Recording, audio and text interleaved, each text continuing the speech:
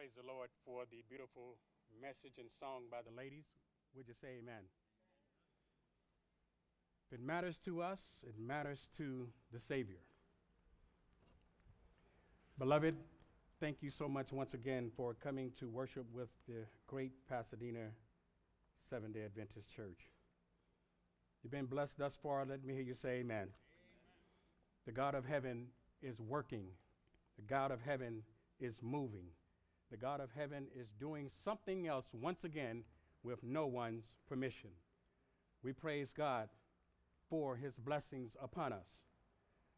The God of heaven that we serve is very concerned today. Why?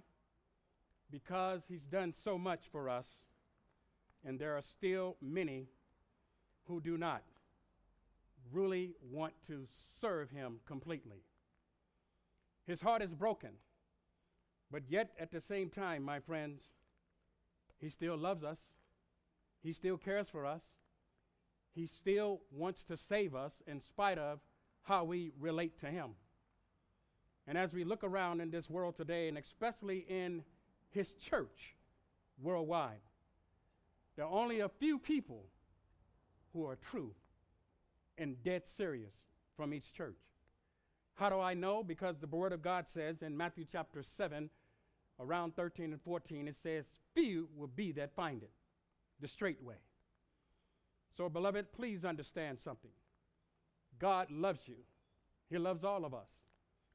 And before I get into the message, welcome again to all of our visitors and those who are watching near and far. You see, my friends, the time in which we live, it has become very precious to serve Jesus.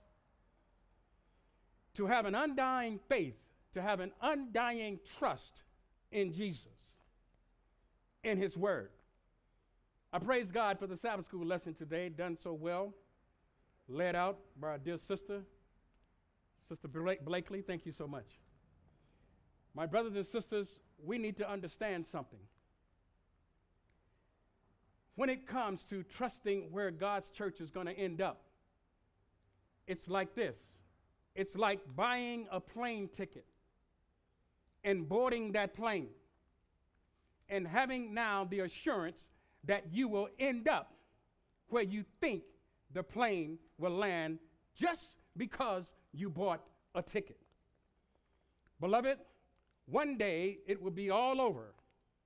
There will be no more sermons, no more prayers, no more appeals, if you please. So let me get straight to the message today. God's message is entitled, Shaken or Sealed. Would you pray with me?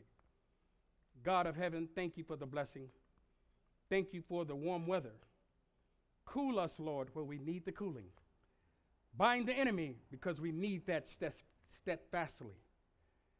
Anoint your servant now with your Holy Spirit. Put your words in my mouth. Have your way.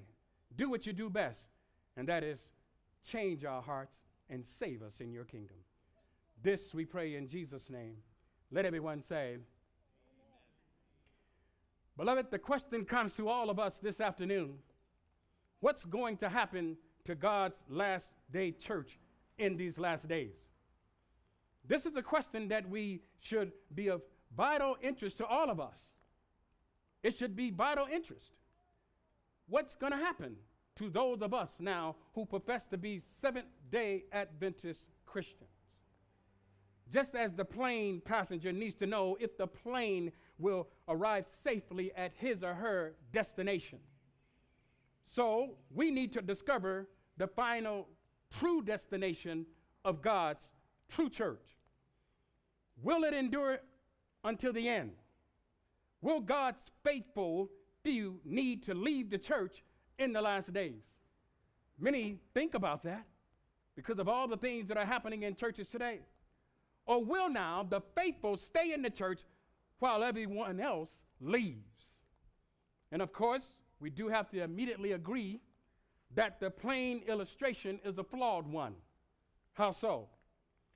Of course, we do have to immediately agree with that. You see, you don't ride into God's kingdom on the basis of a church membership. Hello, do we? Just because your name is on the church roster doesn't mean you have the key to the gates of heaven. You see, it's not automatic that you would end up where you think you're going because you bought a ticket, because you have your name on the church registry.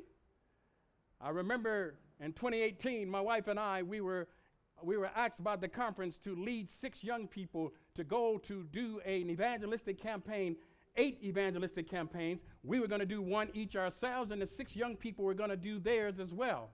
And we were asked, would we go to South Africa for this to take place? And as time went on, my brothers and sisters, we learned at the last few hours, or just about even just 2 weeks, we learned that we had been diverted not to go to South Africa, but to go to El Salvador. Now, many of you know, like I didn't know at that time, that is one of the most dangerous places to go on the planet. And brothers and sisters, I didn't learn that this place was so dangerous until the plane landed. And people began to tell me how bad it was there. And I just simply gave up. Lord have mercy.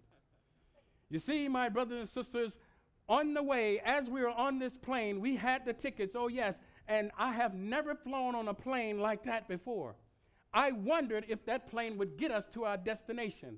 Why? Because as I sat in the seat, it wasn't totally anchored to the floor. As I looked at the seat in front of me, even the foam was coming out of the seat in front of me on the sides and threads coming all out. And the plane, let me just make it straight, say it straight. The plane was raggedy.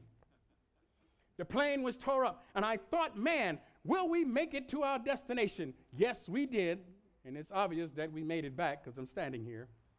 But brothers and sisters, I wondered, but now as I look at God's church today, I see how it's torn and it appears to be raggedy in some places. Brothers and sisters, I want you to know God has a special plan for this church in spite of what it looks like. The church militant, or let me put it this way, the church triumphant will come out of the church militant. Come on and say amen. You see, my friend, once again, salvation isn't determined on the basis of whose names are on the church book. And yet, it is important to know how God is going to use this church in the last days. And we are there. So let us get an understanding of what is meant by the phrase, the shaking. The shaking. Will God's believers be shaken out? Or will the unfaithful be shaken out? It's an important question to answer. So let's take a look at God's plan for his church in these last days. We need to understand. Let's see if God's church is going to be broken up so that a separate group will emerge. So let's answer these questions. Let's see how God will purify his church. And how will the shaking affect each and every one of us? Oh, yes. And what events will constitute the shaking? And how we can be confident that we're among those who receive the seal of God. Think about it. So that knowing Jesus, we may live forever. Question, do you want to live forever? Church, let's understand that throughout history, we have to understand this. God's church has been subjected to a series now of crises. You see, God's people had often drifted into apostasy. Hello, you see it today. And periodically, they adopted the customs and the practices of the people around them. We talked about that last week. This is especially true of the Old Testament church. Oh, yes. And it is so today with this 21st century church. You hardly can go anywhere and see the purity of the gospel being lifted up with real, true, present truth, my friends. And it is so true. And God called Abraham out from among the idolaters of his day. Why? Because he was obedient to God. God wanted to separate him, you see. God now even called the nation of Israel out of Egyptian bondage to receive and maintain an obedient relationship with him. And you see, when Israel now persisted in disobedience, guess what God did? He allowed them to go into captivity, and he also allowed them to face persecution in order to teach them dependence upon him. Too many people depend upon their paychecks. And even in spite of all the warnings that God gave his peoples, my friend, the prophets and continued loving entreaties that he spoke through his prophets to repent even with persecution, Israel blatantly continued in rebellion. What Yes, they did. So God called out a faithful remnant who willingly served him. When we come to the New Testament, my friends, it is interesting to note that the word ecclesias, ek means out, ecclesia means called. So the New Testament church was a body of believers now called out of Judaism to maintain a faithful allegiance to God. That's what he did. You see, the New Testament church drifted away from God. Can we relate today? Yes, they apostatized. Pagan practices began to slip now into the church. It was there. They worshiped those images. And of course, Sunday worship now came along. And these human ordinances, which were all signs of growing apostasy in God's church. So God called reformers out of the papacy. And these reformers, my friends, Luther, Wycliffe, Huss, Jerome, Calvin, and even others, oh yes, called out the true believers from now, even the main body at that time. But then, as the Protestant churches failed to keep pace with the advancing light of God's word, guess what happened? God again called Bible students out of the Protestantism during the Advent movement. That's why you and I should study the word of God more than ever before. Are you listening? You see, church, whenever the corporate body at large has drifted away from God, God now has adopted the principles and practices of the world. These people have adopted those principles and has not kept pace even with advancing light. Get it now? And they compromise the principles even of the scriptures. God has called out during this time a body of believers. And do not get disappointed or discouraged. God has a faithful people in every church. Can I get a witness? Beloved, there are a multitude of Seventh-day Adventists today. Oh yes, listen up. Who are deeply concerned now as they see certain conditions that's within the church. But I want you to know that God hasn't called us to take a flashlight to shine our flashlight on the darkness of others. He wants us to be an example and teach and preach and tell the truth and love people unconditionally that they hopefully will see the light. We are not to condemn people. Amen. God says, let the sheep and the goat dwell together, the wheat and the tares, and when my angels come, they will do the separating. So what did God do? What did he do? Many are wondering now. They sincerely wonder whether or not God is going to call out a body of believers from the church, the Seventh-day Adventist church, in order to purify it. In fact, there are certain movements we often refer to as offshoots who will shoot you, yes, with their tongues, hurt your feelings too, and they claim to be on God's side while they're killing the saints. Come on and say amen. But they have their entire philosophy now based on the idea that God is going to purify the church by calling out a faithful few. So the question comes, stay with me now, what is God's method of purifying his church in these last days? Let's travel to Hebrews chapter 12, 25 to 28. And the word of God gives us counsel here, or how God is going to deal with this. And it says in verse 25, see that you refuse not him that speaketh, for they escape not who refuse him that spake on earth. Much more shall not we escape if we turn away from him that speaketh from heaven, whose voice then shook the earth. But now he has promised, saying, yet once more I shake not the earth only, but also heaven. And this word, yet once more, signifieth the removing of those things that are shaking, as of the things that are made, that those things which cannot be shaken may remain. Verse 28, wherefore we, receiving a kingdom which cannot be moved, let us have grace. Let us have what, everybody? Whereby we may serve God acceptably with reverence and godly fear. God here speaks about an unshakable kingdom.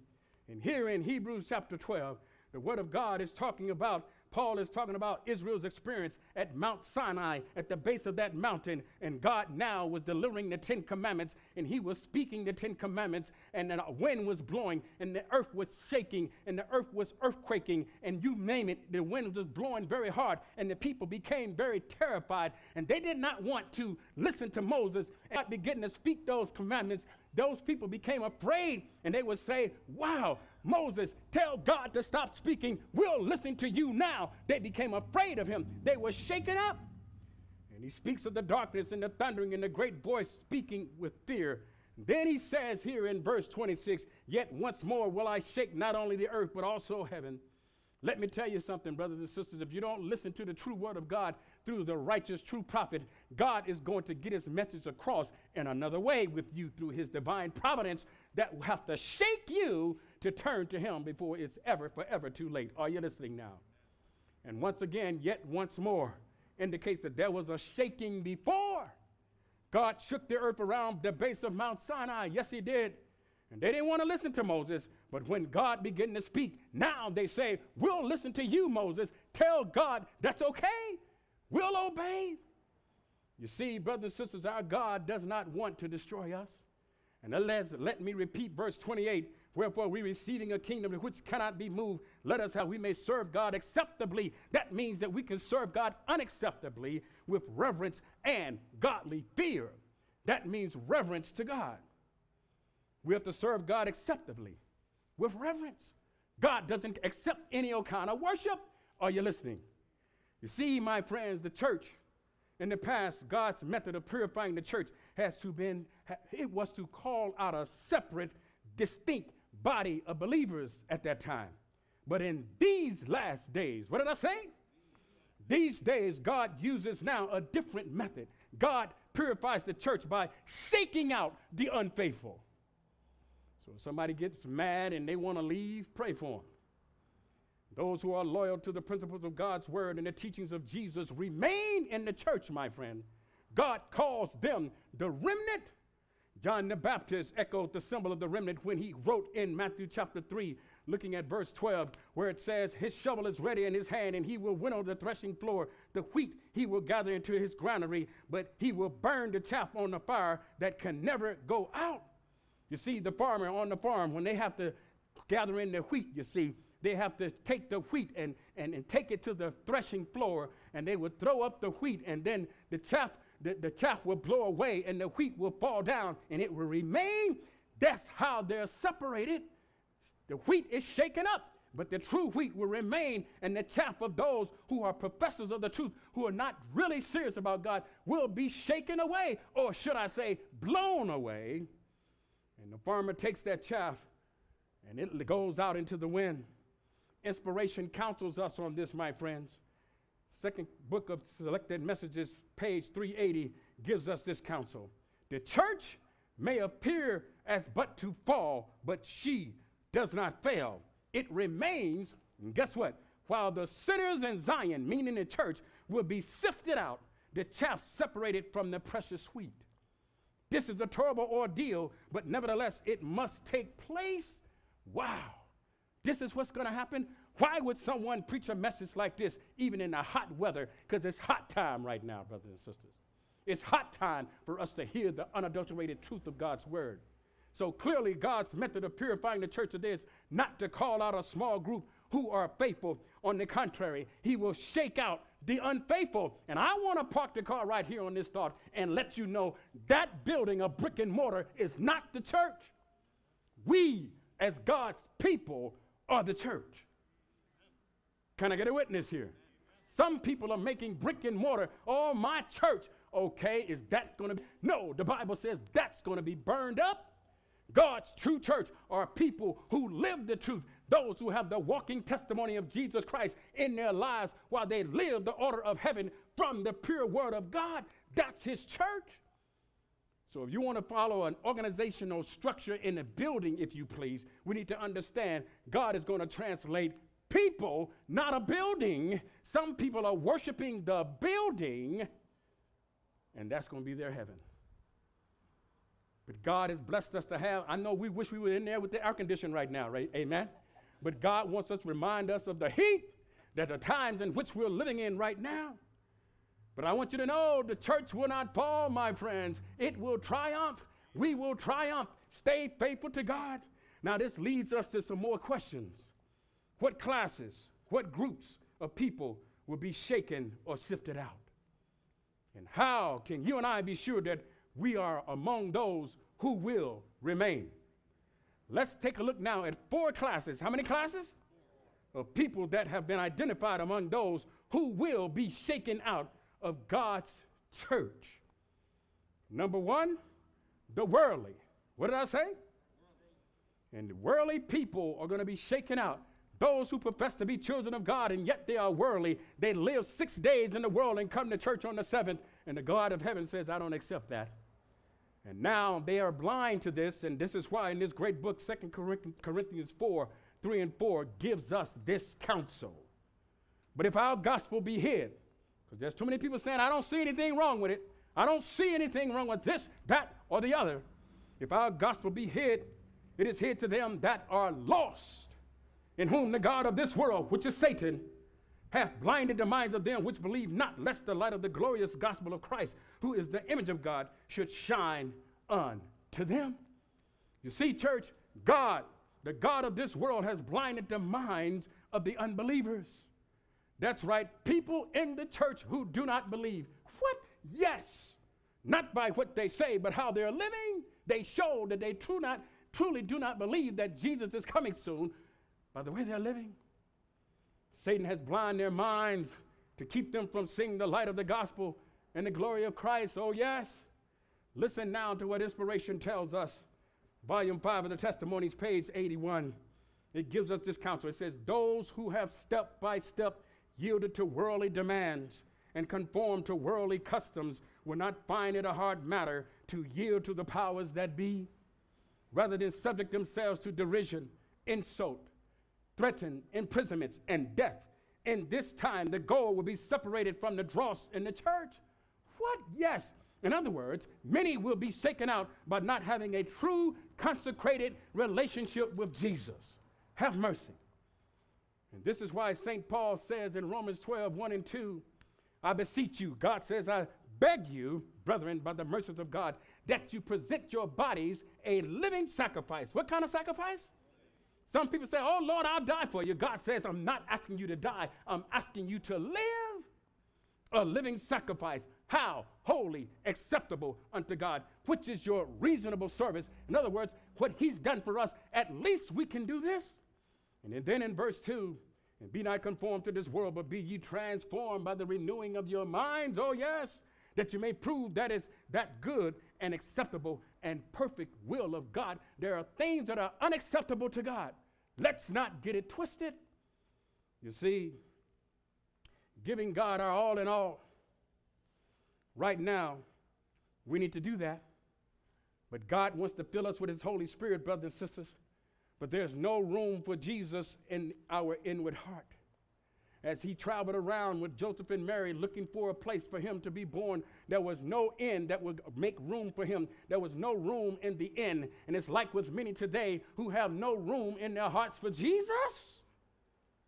And giving all our hearts to God, right now there's no room for Jesus. Why? Because it's crowded with worldliness. Yes. Captivated with sports stars, TV stars, movie stars, music stars. There's no room for Jesus. And what other type of people will be shaken out? Well, it's the superficial. It's the what, everybody? Playing the games, yes. Looking the part, yes. Notice what it says in 2 Timothy 3:5. At the end of that particular text, when it goes to verse 5, it says, having a form of godliness, but denying the power thereof. From such turn away. God says, don't hang around people like that. You want the power? You don't want it to be shoved away? Don't hang around from those who have a form of godliness. Now, many years ago, I used to think, man, this is talking about the world. No. The world does not have any kind of indication of a form of godliness. We who are in the church, we have a form of godliness. And the problem is we deny the power thereof, the power to overcome all sin. How much sin? And that is the problem. So here now, once again, God describes these people who are in the church as holding a form of religion, but denying the power that will keep them from sinning. Have mercy. The Spirit of Prophecy speaks of this class also, volume 5, and it gives it this way. It says the superficial, the conservative class whose influence has steadily retarded the progress of the work will renounce the faith and take their stand with its avowed enemies toward who their sympathies have long been tending. Wow. You're superficial? When the pressure comes, just like the disciples, they're going to scatter and leave Jesus. The superficial conservative class. This is an interesting expression, isn't it? Well, what's it all about? What is this class all about? They are alarmed at the trends in the church. What's happening in the church? You don't find them sitting in front of the TV for 6 or 7 hours of the day. No, no, no, no. You won't see them going into worldly places of entertainment, but they are only superficially conservative. What? You see, they are status quo Christians. Uh-oh. While everything is all right, they say, don't worry, no, no, no, we're on target, we're on target. Oh, no, no, no. Don't rock the boat. We like it the way it is. By all means, though, be committed. Yes, return your tithe, go to Sabbath school, and don't be so zealous, though. No, no, you're too zealous. Oh, yes. But on the other hand, when you ask me this, I don't have a time to give a Bible study. No, no, no, no, no. I already know the truth. Everybody else needs to know and find it on their own. Superficial. Don't go too far overboard, Pastor. You talk about going out and witnessing too much. You make too many calls for people to come down during the appeal. Don't be so overzealous. We're in the right church. We're serving on the right day. Oh, don't be so overzealous. We're going to make it all right. And the church is going to get through this crisis of the pandemic. Oh, yes, we will. We'll go back to norm. Don't get it twisted. It ain't going back to norm. We're in the end times. This is the beginning of sorrows, my friends. They always want to be superficial and talk about it. Don't be so overzealous. Just make sure you're on time for Sabbath school. What? Church is much more than that, my friends. And then they'll say, don't ask me to go knock on doors and do anything extra, like studying my Sabbath school lesson even more than I do. No. At least I'm in church every week. Huh? Their prayers, these people are formal and ritualistic. Formal. They only pray now when there is a crisis. They only study the Word of God occasionally. Don't rock the boat, they say. They feel that they know it all. They don't think they have to study the Bible more. I've been in the church for 25 years. I'm a 17th generation Adventist. Notice what the great controversy says to this thinking. Only those who have been diligent students of the scriptures and who have received the love of the truth will be shielded from the powerful delusion that takes the world captive. It's coming, church. Now, that doesn't sound like superficial Christianity, doesn't it? Number 3, the self-confident. You see, this group isn't like those who are worldly or superficial. And Paul has some very, very direct counsel for those in this class who are. And here in 1 Corinthians 10:12, the word of God says, wherefore let him that thinketh he standeth take heed lest he fall. You better think about it. You see, the Lord's servant gives a similar thought from the Testimonies, volume 6, page 400. A lot of counsel from the Spirit of Prophecy today. Stay with me. And it says, those who have had great light and precious privileges have not improved them will under one pretext or another go out from among us. What? Oh my, this is serious. It's so serious. It's so heavy, we can't lift it. We cannot allow that to happen to us. Can I get a witness today? These are people now who are standing still, relying now on their present experience, not improving their opportunities to grow in Christ. That's very much needed. They're like Peter saying, Lord, though all men may forsake you, I'll go all the way through the fire with you, all the way to death. You don't have to worry about me, Peter said. Oh, yes, I'm confident that when the crisis breaks, when the trial comes, I will defend you. You and I know what Peter did. He denied him. And when Calvary comes, Peter says, I'll be right there by your side. In fact, I've already have my sword ready. That's what he said. You see, my friends, when Peter swung that sword, he wasn't aiming at that guy's ear. He was trying to chop his head off. He meant business then, but when the pressure came, my friends, he scattered, and so did the other disciples. And we might say to ourselves, if we were there, we wouldn't have done Jesus like that. But get it now, they lived with him for 3 years plus. And yet they had that personable relationship with him. Yet, yes, they saw the miracles. They saw everything. But yet, when the crisis came, they fled. They denied him. One even betrayed him. That's why you and I, when we pray, Lord, keep us. Help me not to make the same mistakes that they did. And Christ in his mercy, my friends, only allowed an ear to be cut off when Peter swung that sword. He was full of self-confidence. But the problem was that Peter needed more than human strength to face the crises, just like us today. Yes, there are many today who are not in the worldly group or in the superficial or even the conservative class. They may even be spending great amount of time studying the Word of God, even in prayer. Yes, but the basis of their religious experience is themselves. I've come to church every week. 52 Sabbaths in a year. I've been every Sabbath. I'm good. I study my sin every week. I'm good. I do my morning devotions every morning. I'm good. Oh, yeah, all your works. Yes, I'm good.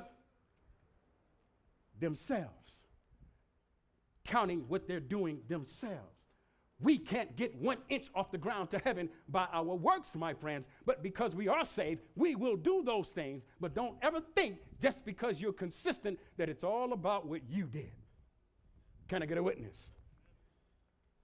And they find themselves believing that no matter what, they will certainly not give up their faith. We all would like to believe that. Oh, yes, Lord, keep us, keep us, keep us. But unfortunately, any individual who puts confidence in his own ability to stand firm rather than in Jesus is like a man in this parable in Matthew chapter 7, looking at verses 21 to 29. Not everyone that saith unto me, Lord, Lord, shall enter into the kingdom of heaven, but he that doeth the will of my Father which is in heaven. Many will say unto me in that day, Lord, Lord, have we not prophesied in thy name? Yes, preach the word, and in thy name cast out devils. Yes. And in thy name done many wonderful works, handed out bread to the homeless. And then will I profess unto them, I never knew you. Depart from me, ye that worketh iniquity. What, Lord? We did all these things for you. Yeah, it was about you and not me. And therefore whosoever hears these sayings of mine and doeth them, I will liken him unto a wise man that built his house upon a rock. And the rain descended, and the floods came, and the winds blew and beat upon that house, and it fell not, for it was founded upon the rock. And keep in mind, this rock is Jesus. And everyone that heareth these sayings of mine and doeth them not shall be likened unto a foolish man which built his house upon the sand. And the rain descended, and the floods came, and the winds blew and beat upon that house. Yes, and it fell, and great was the fall of it. And it came to pass when Jesus now had ended these sayings, the people was astonished at his doctrine, for he taught them as one having authority, yes, and not as the scribes, weak, no power. Oh, beloved, if we're like this man in the parable, when the crisis comes, and one self-centered experience will collapse. We got to be totally centered in Christ. What do you say? Now, how important it is for us to learn this? We need to kneel down each morning and admit, oh Lord, I know that by myself I'm unable to cope with Satan and his attacks and his temptations. I can't do it, Lord. I know I need Jesus and his power in my life today. You see, church, Jesus wants us to lead all of us to be less confident in ourselves and more confident in him, what he can and will do for us, and have less confidence in ourselves, our own power, our own confidence, instead of his. This is righteousness by faith. Let me move on to number 4, lovers of self. Know anybody like that? Who looks in the mirror every day and says the mirror is not shining bright enough? Huh? Those in this final group lead lives that revolves around self. Yes, they're not willing to make sacrifices for God or his work. Oh, no. If it's raining outside, I'm not going to church. Huh? In a description of those people in the church in these last days, 2 Timothy 3:2 puts it this way, lovers of self, which is at the head of the list. Notice what the Spirit of Prophecy says, early writings, page 50. The mighty shaking has commenced and will go on, and all will be shaken out who are not willing to take a bold, unyielding stand for the truth and to sacrifice for God and his cause. Still got a lot to go in this sermon, so I'm praying for the Lord to send you some air conditioning. His cause is spreading the gospel of his saving grace to be shared with others, finishing the work he has given us to do. Now, these 4 categories covers a lot of us in the church right now. Don't get quiet on me. I'm in the boat with you. Come on and say amen. This preacher might be preaching, but you know what? God knows me better than you do. Come on and say amen. I need prayer just like you do, and I'm in the boat with you, and I love you to death. That's why I'm going to tell you the truth today. Come on and say amen. I want to see you saved. Amen. So the question comes, how much of the church will these 4 classes represent? The counsel is given, volume 5, looking at page 136. Soon God's people will be tested by fiery trials. And the great proportion of those who now to appear to be genuine and true will prove to be base metal. To stand in defense of truth and righteousness when the majority forsake us, to fight the battles of the Lord when champions are few, this will be our test. The majority will be lost. Have mercy. The majority is going to turn away from God. Lord, have mercy. You see how important it is for us to pray and fast and plead with God every day to hold us. So the great proportion will not remain. They'll be shaken out, my friends. The majority will forsake God's church. I often like to say in many sermons I've done for over the years, most of the people that are in the church today is not going to make it. Most of the people that's going to be saved is not in the church right now. And that's why in that great book, Revelation chapter, he says, hold fast that which thou hast, that no man take your crown. We got to hold on to what we have. You see, brothers and sisters, this is very serious. Can I get a witness? And there's one thing that I want to share with you concerning this. First of all, we're counseled from the pen of inspiration and the Bible, yes, that those who leave God's church in these last days will become the most bitter opponents of God's people, God's true believers. Oh, yes. They will eagerly now take their places as witnesses, even in courts of law, denouncing the Christian experiences of those who remain faithful. Have mercy. This will happen during the time of trouble, such as never was. Daniel 12:1. Notice what it says in Matthew 24:9 and 10. Then shall they deliver you up to be afflicted and shall kill you. And I want to park the car on this thought. You shall rise again. Come on and say amen. And ye shall be hated of all nations for my name's sake. For doing what? For loving Jesus and putting him first. And then it says, and then shall many be offended and shall betray one another and shall hate one another. Pray for the church. Talking about people. Now let me move on. Now let's take a quick look at the 4 agencies that causes the shaking. The 4 agencies. Number 1 is false doctrines. Heresy. You see, church, a lot of heresy of false doctrines is floating around in many remnant churches today. Can I get a witness now? How do you know the difference, though? How do we know the difference? Study to show yourself approved. We need to know the Word of God for ourselves. And many will accept these erroneous teachings and be shaken out of the church. Oh, yes, as a result. The counsel is given to us from 1 Timothy 4:1, and it says, now the Spirit speaketh expressly, that in the latter times, last days, some shall depart from the faith. Why? Giving heed to seducing spirits and doctrines of devils. Got to give you this example. Went into the store this past week, and my wife and I, like many of you, save bottles, right? And you turn them in and get the money and then buy more water, right? And I went into the store and I got what I thought of water from turning in all these bottles. Praise God. Paid for itself. Get to the cash register and I says, I have 7 bottles, seven cases. She rings me up. I get the receipt and I walk out. I load my truck and I counted 9. I says, Lord, have mercy. And that devil said, you just been blessed. I said, no, I haven't. I got to go back. I got to go back to the registry and let her know I had 9 instead of 7. The doctrine of the devil was the devil telling me I've been blessed. And when I went to the cash register and I paid for the additional 2 cases, the lady says, you didn't have to do that. That was a doctrine of a devil right there. I says, no, yes, I did. And I was thinking to myself, I got to preach this week and I want the power there. Come on, say amen. And she said, well, I'm so glad you did that. That was very nice of you to do that, but you didn't have to do that. I said, yes, I did. That was a doctrine of the devil. And many of us are faced with those types of things. And the devil whispers in our ear and he tells us it was a blessing. No, it's a curse. Church, you know what? That's what's wrong with many people in the church today. First of all, they haven't been taught God's word properly. Oh, no, or even correctly. Nor do they even study or even want to in many cases. That's why I'm going to use the word of God and the gift of prophecy for you to check on this preacher so you'll know for yourself. You see, the shaking time has commenced long time ago. You see empty seats in the church? God is making room for those who are going to be faithful. Come on and say amen.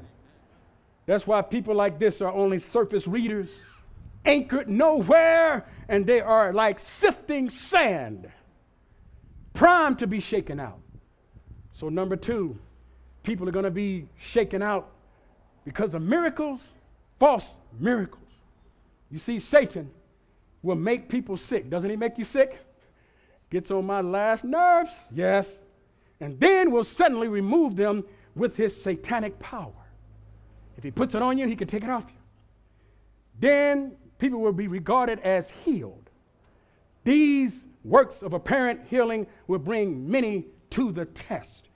Volume 2, page 53 puts it this way. Those who are looking for the spectacular and who desire miracles more than the truth will accept this counterfeit. He's priming the minds of many to accept the false doctrines of this one world order and the movement of the Sunday law.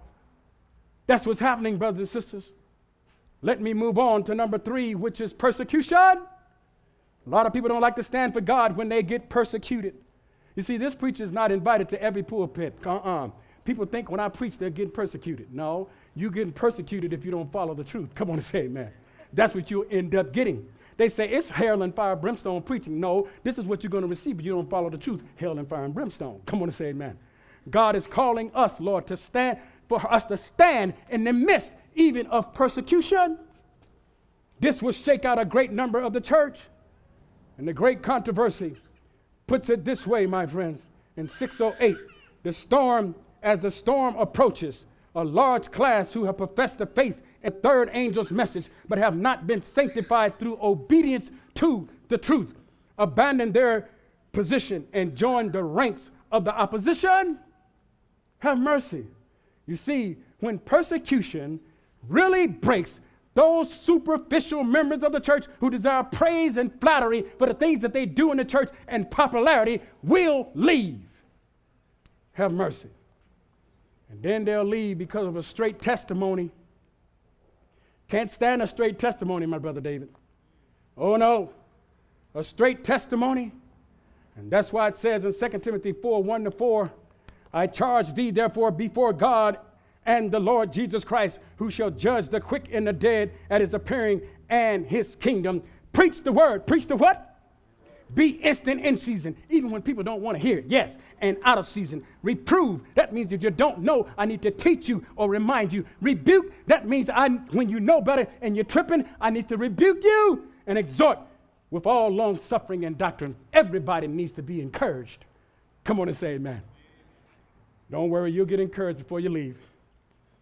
And then for verse 3, for the time will come when they will not endure sound doctrine, but after their own lust shall heap to themselves false teachers, having itching ears. And they shall turn away their ears from the truth and shall be turned unto fables. I want to hear somebody preach that I can keep sinning and still be saved. Won't get that from here. You got to find another address. Come on and say amen.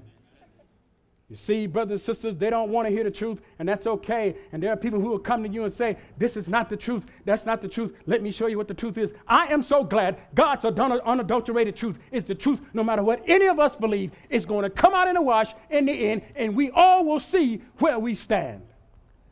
Question is, where are you standing? On the promises of God or just on the premises?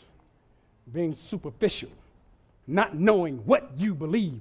What time it is for us to know God's truth for ourselves in such a time as this. Thank you for cooling down, oh Lord.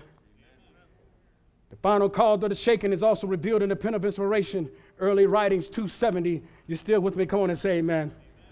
And she asked, I asked the meaning of the shaking I had seen and was shown that it would be caused by the straight testimony called for the counsel of the true witness to the Laodicean. This will have its effect upon the heart of the receiver and will lead him to exalt the standard and pour forth the straight truth. Some will not bear this straight testimony. They will rise up against it, and this is what will cause the shaking among God's people. People don't want to hear the straight testimony of truth. Talk about love, talk about grace. Don't talk about nothing else. Well, they got to find another address. If you come in here, come on and say amen. I'm going to talk about love and duty, law and grace. I'm going to give you the balance to walk down the middle of the road, not to be extreme over here and extreme over there, but doing the will of God, being a true walking testimony of Jesus Christ by the life you live and the love you give. People need to be saved, but people need to see someone who is being saved or is saved by living the truth, the straight testimony. What do you say? Oh, the true witness to the Laodiceans is Jesus. Yes. Many are rejecting Jesus and do not even know it. And because of this, notice what it says in 2 Thessalonians 2, 10-12. And with all deceivableness of unrighteousness in them that perish. Why? Because they receive not the love of the truth, that they might be saved. Can't just know the truth. You got to love it. And for this cause, God shall send them strong delusions that they shall believe a lie. That they all might be damned who believe not the truth, but had pleasure in unrighteousness. In other words, if you don't follow the truth, eventually you will believe a lie. What, everybody? Now let me move on quickly dealing with the seal of God. Brothers and sisters, please understand. The book of Revelation speaks about two marks. The mark of the beast, and the seal of God. The mark of the beast is visibly manifested in worshiping the beast and accepting the authority of the beast rather than the divine authority. Those who receive the mark of the beast will be caught up in false revival. See, whenever there's a revival, there ought to be right next to it reformation, a change, a work to move forward in God's will. False revival is taking place. False worship is taking place. People are talking about the Lord, but they're not doing the will of God. They will enforce the mark in an attempt to bribe and coerce and even imprison, meaning the mark of the beast, and ultimately pass the death decree upon those who refuse to receive the mark of the beast. Sunday worship enforced. But God would have a people, oh yes, who will receive his seal rather than the mark of the beast. Can I get a witness today? These people are not shaken out. They cannot be bribed. You see, they don't fear imprisonment or the threat of economic boycott. I can't eat, so I'm going to give in. No, not me, by the grace of God. What about you? Even the threat of death cannot cause them to be disloyal to God. That's what we have to get to. Now listen, church. If any Seventh-day Adventist Christian audience will ask, what is the seal of God? The general answer that would be probably given is this. The seal of God is the Sabbath. That, of course, is correct. But let me give you a more qualified correctness. The first thing that I would like for all of us to understand is that the sealing work is a process in the life of the believer, not an act, not an instantaneous light switch, if you please. The sealing work begins at conversion and ends when the believer now makes a final decision for or against the truth at the time of the National Sunday Law enforced. There are many now who look to the seal of God and equate it with the Sabbath alone. Their idea is that the seal of God is something that is stamped on the believer in an instant. Oh no. Because there's many people saying, oh, when I hear this happen, when I hear them say this on the radio about the mark of the beast, then I'm going to jump on God's side. It's not going to work. You have to have a relationship with Jesus all along the way. We are being sealed every single day by every action we do, everything we say that honors God.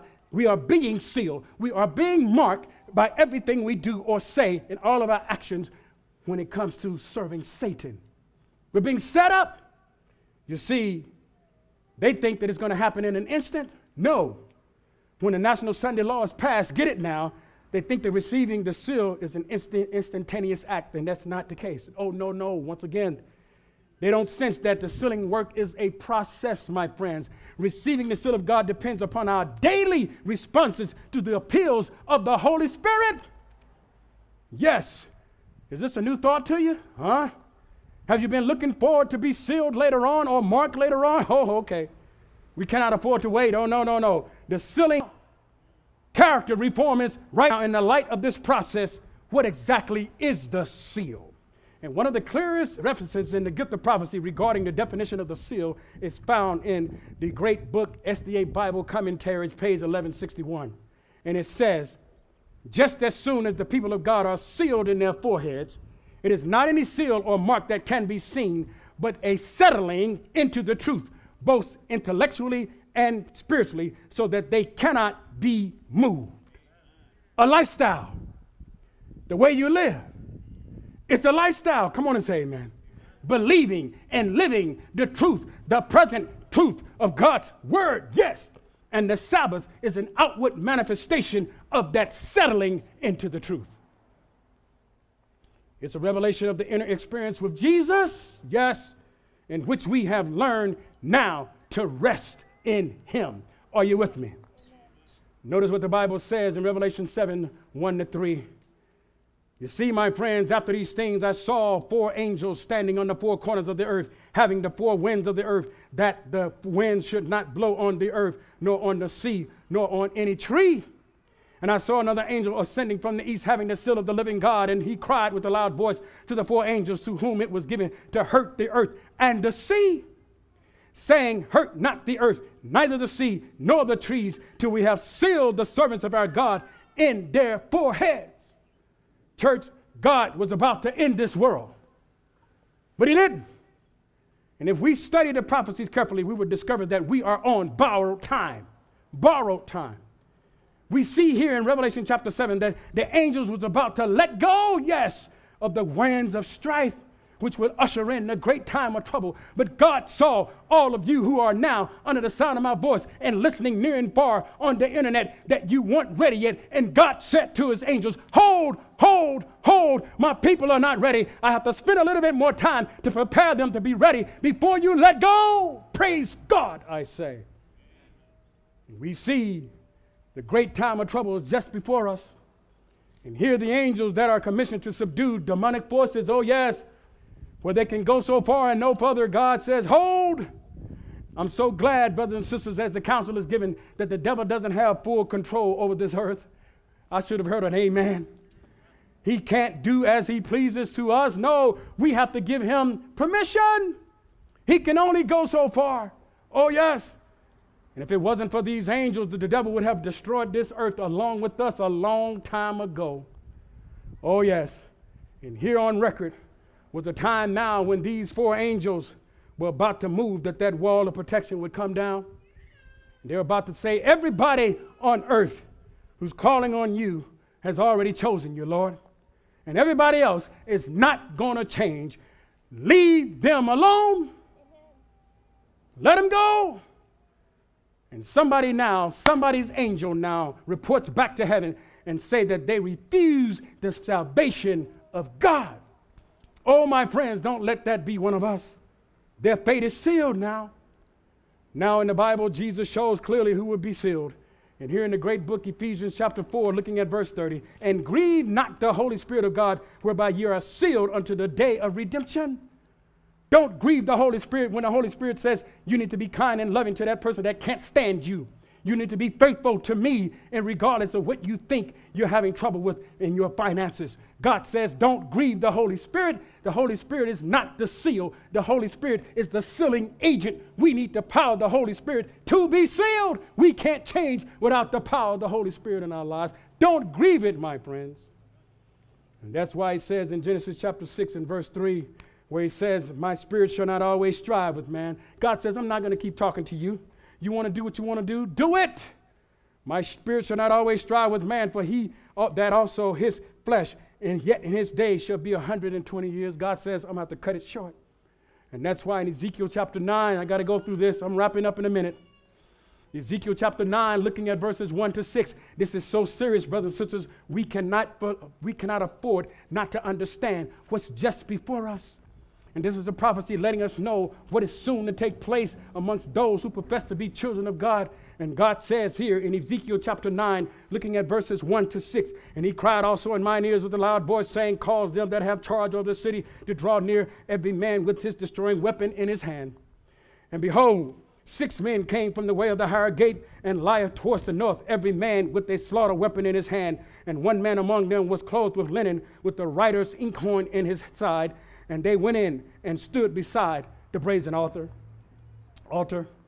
And the glory of the God of Israel was gone up from the cherub whereupon he was to the threshold of the house. And he called to the man clothed with linen, which had the writer's inkhorn by his side.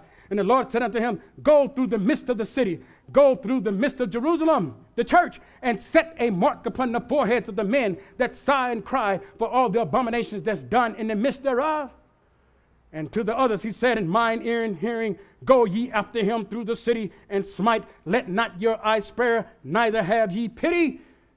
Slay utterly old and young, both maids and little children, have mercy, and women, but come not near any man upon whom is the mark, and begin at my sanctuary. And they began at the ancient men which were before the house. God says judgment begins at the house of God. Begin at my sanctuary. Begin with the ancient men, meaning the elders. Start with the leaders. Judge them. If they're not right with me, shake them out. Slay them. This is coming from a loving God.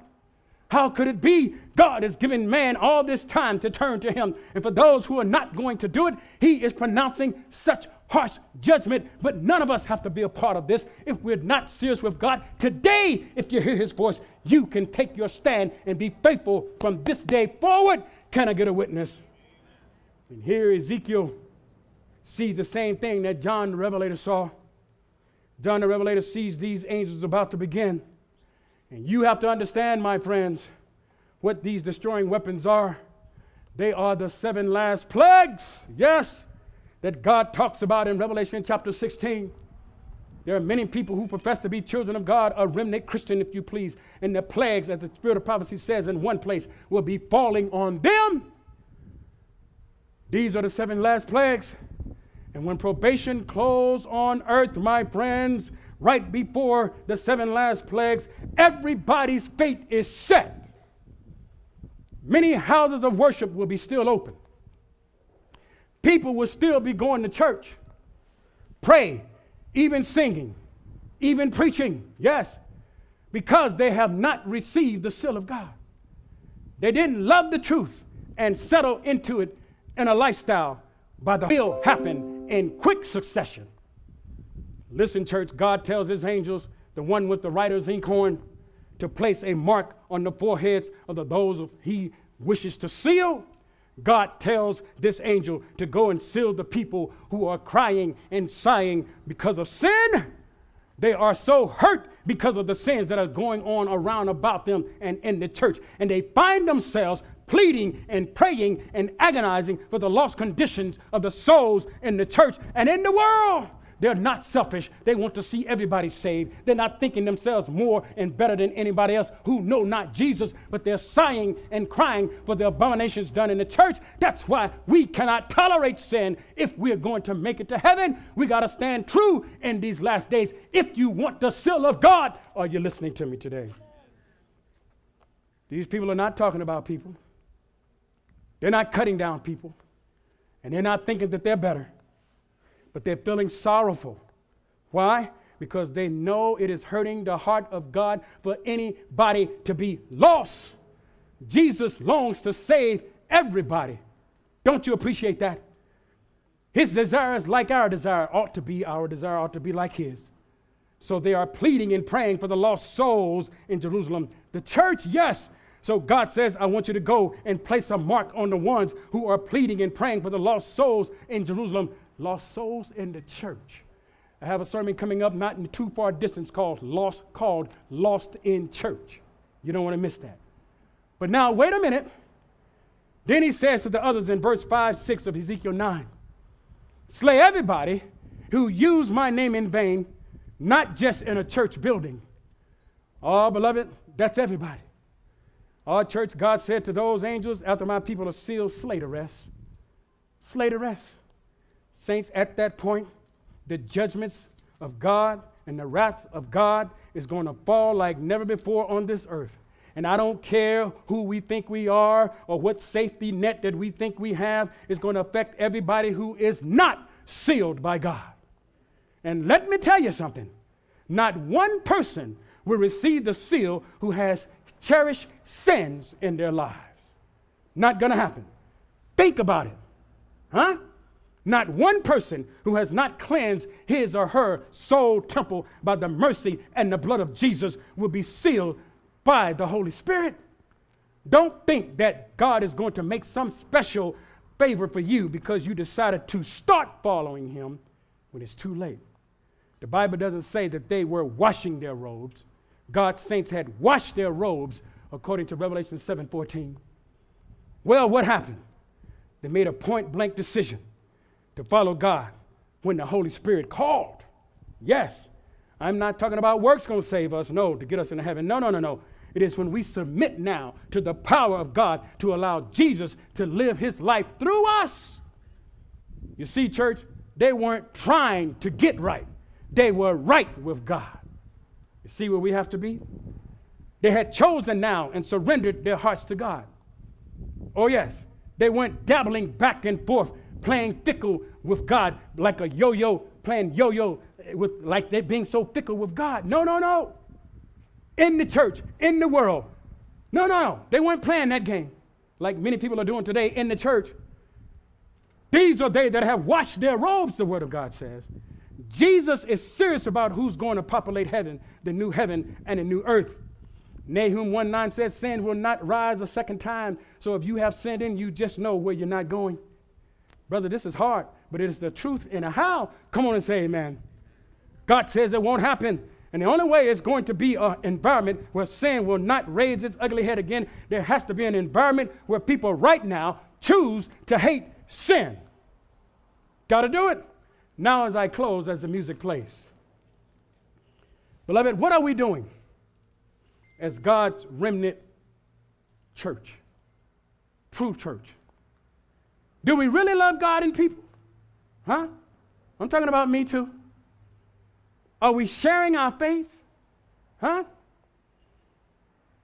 Are we sharing our faith in this truth and this truth, warning people of the storm that is definitely coming? Are we? And the only way I have to tell you for us to do this is we have to have Jesus in our hearts. We have to have Jesus in our hearts. You see, God is opening up doors and methods that it's not going after the ordinary. He has to. We're outside right now. God has us in the parking lot. But really, to tell you the truth, he wants us in all these streets. Come on and say amen. The average person today is not being saved by people coming to church or an evangelistic meeting. No. They are being saved by somebody on the street corner or listening on the internet, preaching the word of God. Yes. Church, let me tell you, it's time for us to understand that this movement is not a religion. It is a lifestyle. It's a what? According to the word of God, we dress different. Don't get quiet on me. We eat different. Yes. Talk different. The message is different. And it is soundproof, foolproof from the word of God. Yes. And Matthew chapter 7, 21 to 23 speaks more to God's remnant church than anybody else. Not everyone that saith unto me, Lord, Lord, shall enter into the kingdom of heaven, but he that doeth the will of my Father which is in heaven. But church, you got to understand, God is waking up people. There are people coming to our church from near and far, walking off the street, looking for the truth, looking for the hope that God has given us. And he's held these people in reserve, who when they hear this truth, they will run with it. They will run with it, burning with fire to tell other people. But sadly, many in the church will be lost because they have the thinking of the Jews of old. Just because they were Jews, that they were going to be saved. Many are thinking today, just because I have my name on the church records, I'm going to be saved. Just because I go to church on the right day of worship, I'm going to be saved. Just because. Or because they come to church on the 7th day of the week, yes. Yes, that's important. But it's not the only thing. Remember, I said following Christ is a lifestyle. And we as Seventh-day Adventist people have fallen asleep. These are not my words. It comes from pen of inspiration, the book of evangelism. It says the church is perishing while the church is asleep. This is a solemn message today. Amen. I'll say it. Because we're in solemn time. We're in a solemn time. Because this COVID-19 is going somewhere. And while the doors of probation is still swung open on the hinges of mercy, we all need to make a decision one more time. And that is, as a remnant Christian, to surrender all to Jesus. What do you say? You're all in all. Yes. Jesus is the answer. Whether you're worldly, whether you're superficial, self-confident, lover of self, hard-hearted against God, His truth, His word, with the enlightenment of the spirit of prophecy. And my last two texts to give you the encouragement that we all need. And Jesus says from His word in Philippians 1:6, being confident of this very thing, that He which hath begun a good work in you will perform it until the day of Jesus Christ. There's your hope right there. Praise God. One amen, I'll take that. And in Jude 24 and 25, the word of God says, now unto Him that is able to keep you from falling and to present you faultless before the presence of His glory with exceeding joy. To the only wise God our Savior be glory and majesty, dominion and power both now and forever. Amen. You see, beloved, this movement is not riding on the plane, but it will land us safely in glory. Just hold on, yes. You see, our Jesus paid it all that we may be sealed and not shaken. What do you say? We have an appeal card that I'd like to read for you. If you'd like an appeal card, just simply raise your hand and you can get one afterwards and fill it out and give it to me or one of our staff. And the appeal is this today. I would like prayer as I reconsecrate my life to Jesus, my Savior. It says I would like prayer for a personal concern. I would like to receive a pastoral visit. I would like to renew my relationship with Jesus and be rebaptized. Some of us need that. I would like to receive Bible studies in preparation for baptism. I'd like to become a member by profession of faith. Yes. And then the last one, I'd like to have my membership transferred to this church. If your desire to fill out one of these cards, please simply raise your hand. The staff will give you one. And you can fill it out and give it to me afterwards. Brothers and sisters, I want you to bow your heads now as we pray for all of us and our families we represent, and many people that we know of in this world that needs God's saving grace upon their lives. I want you to pray for yourselves and them as I lift us all up to the God of heaven. Some of us need to make another decision today, and that is to truly come on God's side, not play games anymore.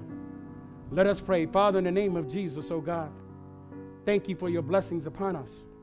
Thank you, oh God, for doing what you do best, and that is to send your power, send your spirit. We ask now for forgiveness of our sins. As a church, as a movement, Lord, we have failed you in many ways, but not truly committing our lives a living sacrifice for your cause and your will. We're asking now that you will bless us, Lord, with the power of the Holy Spirit to go forward from this day forward, truly representing you in all things, truly becoming a true walking testimony of your Son, Jesus Christ. Bless us, Lord, where we need help, God. the areas that we are struggling with, the sinful activity that we find ourselves in. Where we're weak, Lord, make us strong. Where we are running short of belief, Lord, please help us. So we ask once again for forgiveness, and we ask now, even with the double portion of your power, covered by the blood of Jesus, inspired by the Holy Spirit, change us, save us in your kingdom. And we give you the praise, we give you the honor and the glory. And for those who are in the valley of decision, give them no rest, no peace until they decide for you before it's forever too late. This we pray in Jesus' name. Let everyone say amen, amen, amen. May the Lord keep you. May the Lord make his face to shine upon you, give you peace in your heart and peace in your home. Maranatha. Please remain seated as we have another musical selection.